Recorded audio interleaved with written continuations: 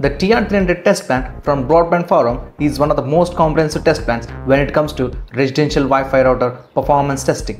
The first issue of the TR-398 was published in 2019 and it covers a range of performance metrics including throughput and stability. The second issue was published in 2020, includes additional test cases and refinements to the testing methodology. The yet to be released of the third issue of the TR-398 is coming with the support of Wi-Fi 6E and some additional test cases such as latency, QoS, multiband and mesh performance. Here are the detailed test cases that are added in Issue 3. Latency. This test intends to verify that device under test can maintain acceptable latencies under low, high and maximum AP traffic load with multiple stations. Quality of service test. This test is intended to verify the capability of Wi-Fi device to ensure the high priority traffic gets prioritized over low priority traffic. Multi-band throughput test.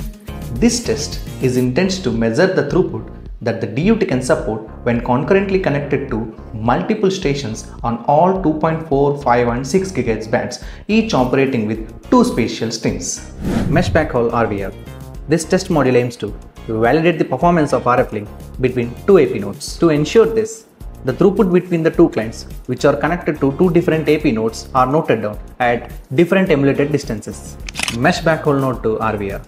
This test is intended to verify the performance of RF link while multiple nodes are maintaining the network. Mesh room. This test case measures the throughput performance of a mesh Wi-Fi system within the coverage area where the multiple nodes are at different emulated distance from the root AP.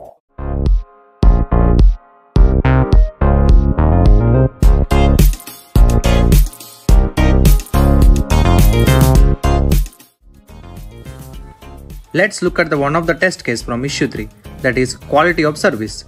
Here we can observe initially the test is running for 2.4 GHz band and then it will go for 5 GHz band.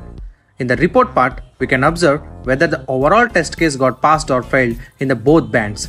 If you go down, we can see pass or fail criteria for each scenario and also we will get all the required data in the report. One of the really awesome parts of the product is the test reports that is made available at the end of the test in HTML and PDF formats.